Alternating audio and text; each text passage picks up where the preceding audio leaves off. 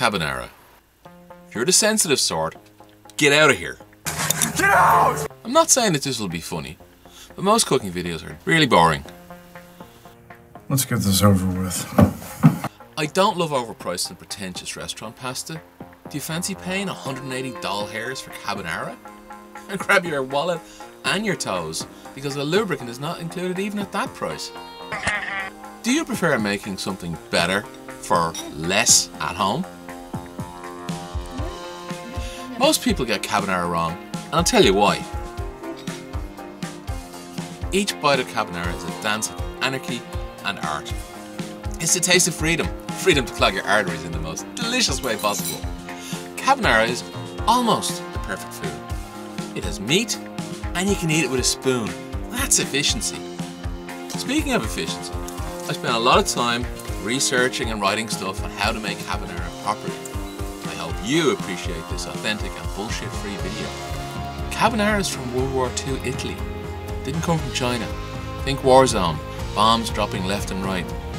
Italian guys with nice hair. What are they doing? Making pasta. Drop 10 grams of salt into 1 litre of water. 10 grams of table salt will be 1 teaspoon plus slightly rounded half a teaspoon of table salt. Bring the water to a boil. Then use your fat spaghetti, actually called spaghettoni, like Fat Tony Soprano. You should be able to find the cooking time on the box. It's usually about 10 minutes, right? Italian tradition says pasta water is supposed to be salty like the sea. My arse, that's 35 grams per litre. Do you want hypertension? That's what killed Granny. 10 grams per litre is plenty. Nonna would agree, from the grave, if she could. Spectacle, testicle, wallet and watch. Carbonara is like your undead grandmother's hug, but with more calories. $180, that's some seriously annoying bullshit right there.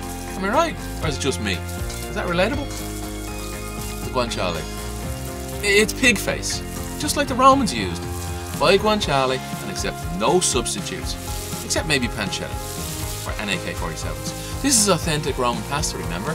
Not some modern bullshit fusion full of cream. You're not in the Olive Garden anymore, Dorothy. Toto, I have a feeling we're not in Kansas anymore. No olive oil in the pan because we're going to render the pork in a cold pan set to medium heat. That's the start and the finish of the pork. Now ask yourself this. What's in the $180 dish that isn't in this dish? The answer is nada, zip, nothing. Or is there? That's a rhetorical question, my friends. Well, you can put some comments below if you want. The sauce. 4 egg yolks, ideally bright orange and organic, because chicken lives matter. Adding cream is verboten.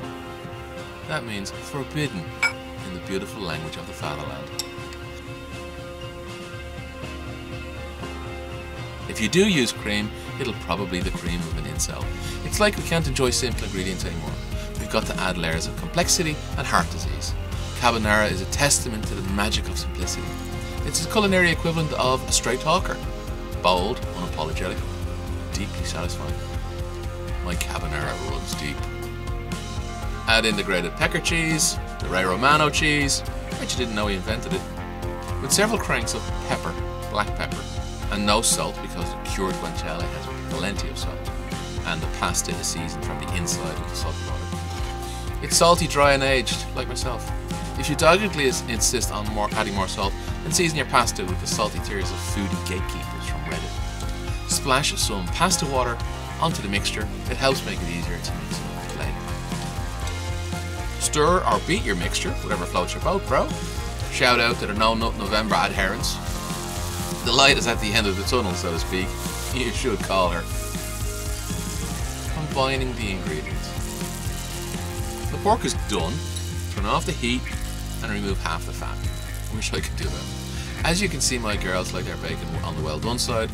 Put the pasta in with the pork while it's still sizzling. Splash some pasta water into the pan to cool things down a little bit. And as well, it might get a bit tight. The pasta water is also starchy and will thicken the mixture, so stir vigorously. As the oil cools, let it cool. Don't rush it. Stay calm.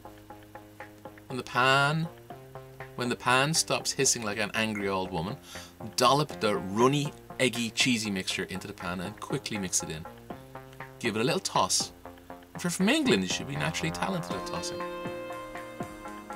The presentation. Alright, grate some cheese on top, both types, and grind some black pepper in there too. This is Italia on a plate. This is home. You're back home in Italy right now. The war is over and the real struggle begins. The great thing about carbonara is that it's impossible to ruin it. It's like abstract art but edible. A Jackson Pollock in your mouth. That's it.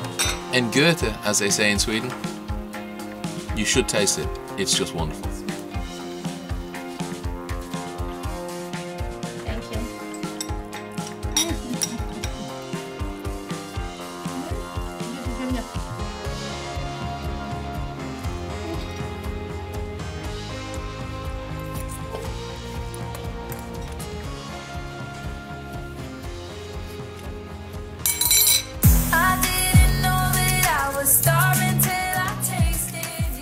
Let's see what the unsocials say. Hasta la pasta.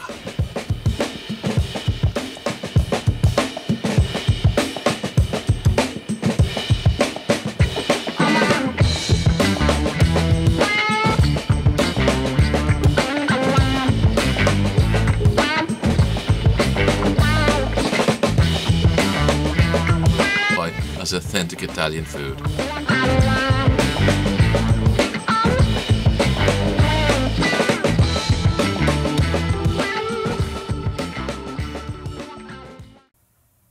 What are you talking about, Hal? This conversation can serve no purpose anymore. Goodbye. Good night, and may your God go with you.